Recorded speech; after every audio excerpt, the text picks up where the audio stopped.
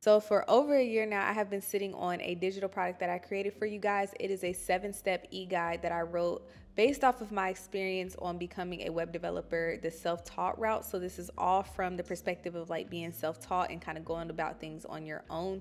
And again, this is all from my experience. So I wanted to create something based off of my experience that might be helpful for anyone who is at the beginning of their coding journey, or even for those of you who think you might want to code or just get into tech, but you're not really sure exactly where to start or what languages to pick or what you want to focus on.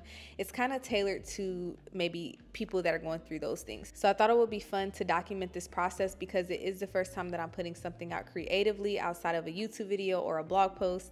And today is June 22nd. It is Saturday, and I have a few things that I do have to get through before I can actually make this live and available to the public to be able to purchase. But if you're watching this video, that means that the e-guide is posted and is available to purchase, and I'll have the description, or I have the link in the description box below. So I am going to sit here and kind of make a to-do list, just make sure that I kind of know what I need to do throughout this video or throughout this day to get through, and hopefully be posting and making live my first digital product either tonight or tomorrow, but for sure by the time this video is out, because that's why it's coming out. So let's jump into what we need to do, and then I'll kind of talk more about what you might be able to expect from the e-guide. Okay, so looking at my to-do list that I made the other day, I'm just gonna go through and make sure that all of this is still like relevant and valid, and that I don't need to add anything else to it. But I need to consider maybe a secondary subtitle. I have a subtitle that I have there now that is okay, but after rereading this and just going through the document or like the e-guide and updating things to be more current for 2024, I kind of was also reconsidering that title. But if I do that, I'll also need to go through the footer on each page, which isn't bad. It's like 34, 35 pages. It's really not that bad. I can just copy and paste and change the title there, because I have the title at the bottom of each page. So that's something to consider today.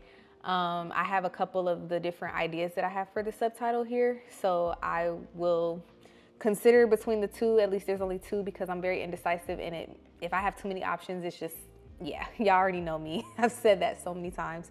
But I will decide on that, and whatever y'all see when y'all go to see the e-guide, then that's what I decided on. So I do want to read through it one more time, because there is a section in there that I'm kind of considering either completely removing, or not a section, but like a couple paragraphs that I either want to remove or just kind of like tweak a little bit to better fit my thought process around that topic a little bit better, since it has been so long and I've had a little bit more life experience through the tech industry. So thinking about that, but it also can still work. It's like still valid. I just don't know that I like the way that I worded things. So I don't know if I want to remove that or just tweak it a little bit. So that's one thing I definitely need to do today. And then it's been so long since I first actually like wrote this e-guide, and it's been done, it's edited and everything. From that time until now, I have gotten married, so I had to go through each page, because my name is on the bottom of each page as well in the little footer that I have there, and change my name to my new last name from my maiden name. So I need to make sure that I didn't miss anything, because when I was editing the other day and I was like kind of proofreading and just going through it and making the tweaks, I did leave my name in the maiden name on one of the pages. So I just want to make sure that all of them are changed and everything is flowing and cohesive anywhere my name is in the e-guide.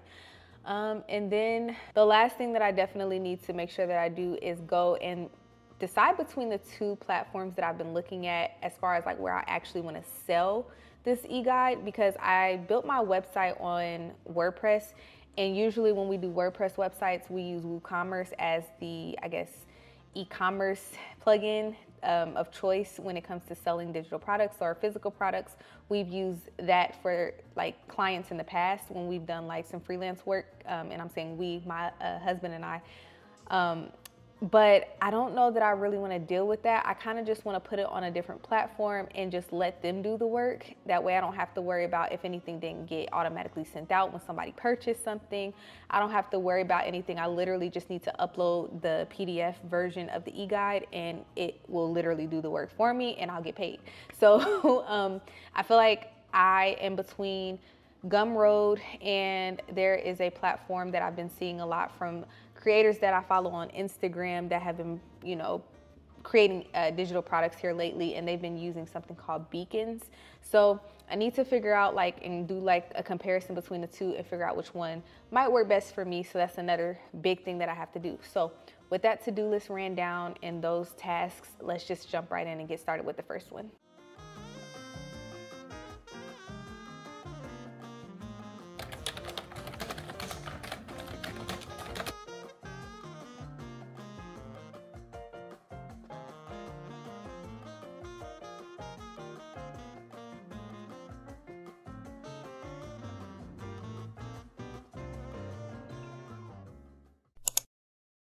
All right, good morning. It is the next day. It is June 23rd. It is Sunday, and I am just checking in with you guys because yesterday I took a lot longer to do those tasks that I set out to do.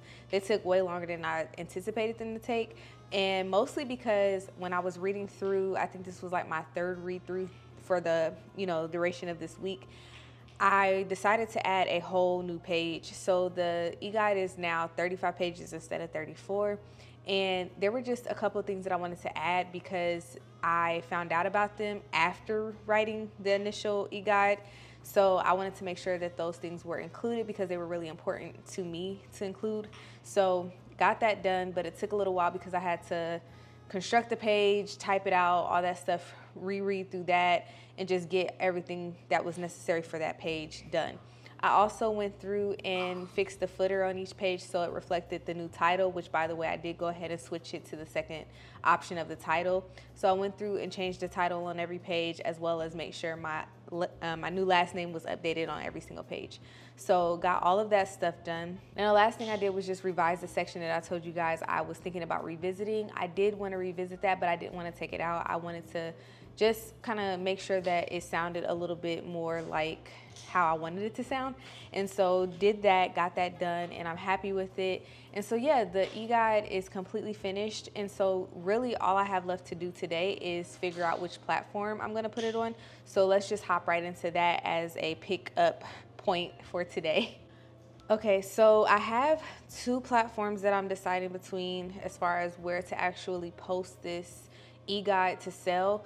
One of them is Beacons, which is right here. I have seen this on a lot of creators, like link in bios. There were a couple of creators that have recently, launched their digital products online, and I noticed that they were using this platform. And I keep seeing people talking about don't sell on Etsy, which I definitely didn't consider doing, but they are referring to Beacons as one of the places to probably sell for your digital products. So I wanted to just take a look. At first I was like, oh, there's too many people doing these ad recommendations for it, but then I did start to see creators that I've been following for a long time, creators that I trust, that I have actual online relationships with, using this platform. So I was like, okay, let me go ahead and take a look. So looking at this, there are different tiers that you can choose from. So there's the Creator Pro, the Store Pro, Business Pro. Obviously, I don't need too much. I'm not doing anything for a big business or anything like that. And I saw these three tiers, and then I realized all the way at the bottom, there's the free plan. Before, obviously, of course, they don't want you to just go straight for the free plan. They want you to pay, which is understandable. But I think for what I need, honestly, this free plan is perfect enough to start with. You get a customizable link in bio. You can sell your products and get a customizable media kit, which honestly, I need to work on my media kit. I have one, but I do kind of want to basically, I really need to take more pictures and just redo a whole bunch of stuff like my website and just everything all around. But that'll come in the future, probably sometime. Yeah, I don't even know, but I'm not thinking about that as a necessity right now. So I think for right now, this is an option. There is a 9% transaction fee for this one, which comes out to be pretty cheap for what I'm selling it for. So I'm not too worried about that. The other option is Gumroad. I have experience with purchasing a ton of digital products on here. I've purchased a lot of templates from other creators. I've purchased some 3D modeling courses from here. Never had an issue with any of my downloads or anything. This is just a platform that I have personally purchased from multiple times. There's a creator, Siobhan Salmon. I love his channel. He's a tech creator. He sells like wallpaper packs for your desktop or your phone. And I've gotten stuff from him on here. So yeah, I've just had a lot of experience from purchasing here. It looks like they don't have any like different tiers that they go by. They just have this 10% flat rate, which is obviously a percent more than Beacons. But again, it's not that much. So I am okay with this as well, because for me, in my head, I'm just justifying the flat rate for either platform that I decide to go with as basically me paying for them, giving me the peace of mind that when someone comes and purchases the product, I don't have to worry about if the download failed, if they didn't get their automatic download when they paid their money, if something just didn't go right within the transaction. Everything is just done here.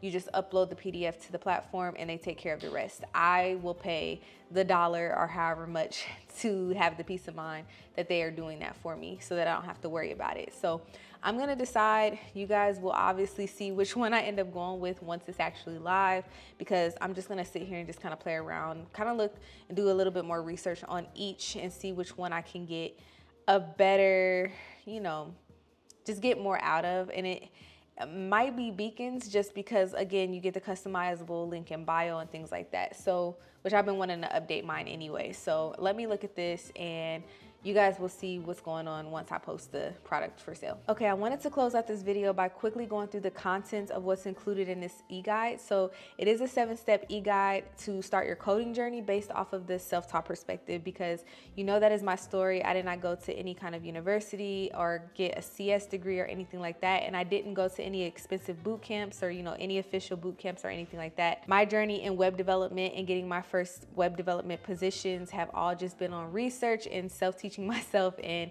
just putting together my own projects. And so I wanted to put together a guide based off of my experience for those of you who are at the very beginning of your coding journey, for those of you who are thinking about transitioning from one career into tech and you don't know where to start. You don't even maybe know that you want to code at all, because we all know there's so many different avenues in tech. Some of them you don't even have to learn how to code. So this is kind of for people that are in those areas. This might also work for those of you who have started coding and you just don't know exactly what you want to do, what your end goal should be, or if you even want to stick with that particular language. Maybe you're thinking about switching and you just don't know where to start. So hopefully this guide will help those of you in those positions. So again, this is a 7-step guide, and included in those 7 steps are finding your why and defining your goals, choosing your first programming language, finding your resources, projects, making networking a priority, building your resume, and applying to your first tech job. So again, this is just a brief description of the e-guide, but I'll have a more descriptive breakdown of it on the platform when you go to purchase the e-guide. You can read through it all. And if you're watching this, that means the e-guide is live, and you can find it in my description box below, or if you're on my Instagram, you can find it in a link in bio or on my website.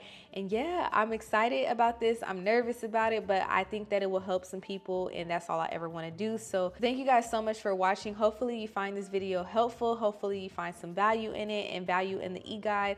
I really hope to put out more digital products in the future and really actually document them from beginning to end so that you guys can see my entire process, like how I go about setting it up, the softwares that I use, the proofreading process, just the whole step-by-step shebang whenever I decide to put out another e-guide, which should be pretty soon, hopefully. But here you go. Thank you so much for watching. I love you guys. Thank you for always supporting me. I feel so blessed to have you guys, and hopefully we can continue to help each other throughout this journey that we're on. Thank you for everything, and I will see you guys in the next one.